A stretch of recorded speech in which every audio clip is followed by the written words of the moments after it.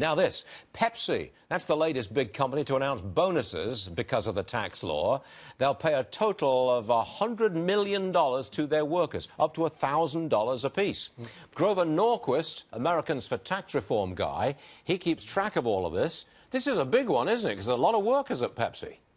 It is. These numbers keep growing, but at HER.org we have the complete list of everybody who said we're giving a bonus because of the Republican tax cut. We're over about 3.5 million Americans. We should hit 4 million probably by Friday, but we'll let you know. So it's growing all. You think you'll see the time when every single one, or virtually all, of these Fortune 500 companies pays a bonus?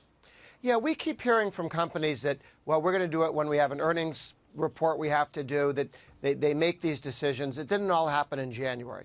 I don't think we've seen more than a tenth of the Fortune 500 companies yet reporting, but we're getting there. Okay, now, you're a tax guy. You don't like taxes. You're all about cutting taxes. But how do you feel about the government spending all this money, an extra $300 billion in the next 2 years? I mean, you know, we face a debt bomb. You can't be happy about that. No, the government is spending too much money now. The increase is expensive. You know, look, we have a series of reforms. I would be much happier if the Pentagon had spent the last year looking for reforms in spending and then come and said, well, we could save this much. They own a lot of spectrum that they don't need, that they should be selling off.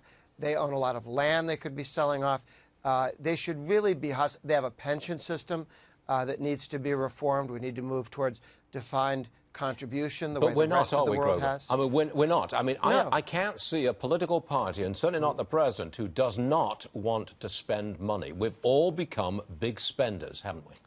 Well, there's some good news in the budget, but it's a list of things that won't happen until the Republicans get the House and Senate reelected. They want to reform a series of the entitlement programs, particularly welfare.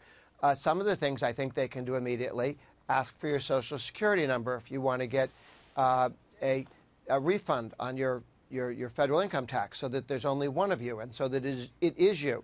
They ask for Social Security numbers so that the benefits that people get, to make sure that people are citizens, that they actually live here, that there's a person, there's one person at the end of that. Grover, it just worries me when we keep on saying we should do this and we ought to do that, but we don't. We don't. We just keep on spending, and we've got $1 trillion deficit 18 months from now. Not good. Last word to you. I agree, but the reforms written down are all things that can and will pass when we can do it with 51 votes in the Senate. These can be done through reconciliation. So I look forward to that. I don't think it happens this year. They've decided not to do reconciliation for reasons that I don't quite understand or agree with. But we get a Republican House and Senate, then all of the list of things that they want to do that are very substantial on reining in government spending can be done.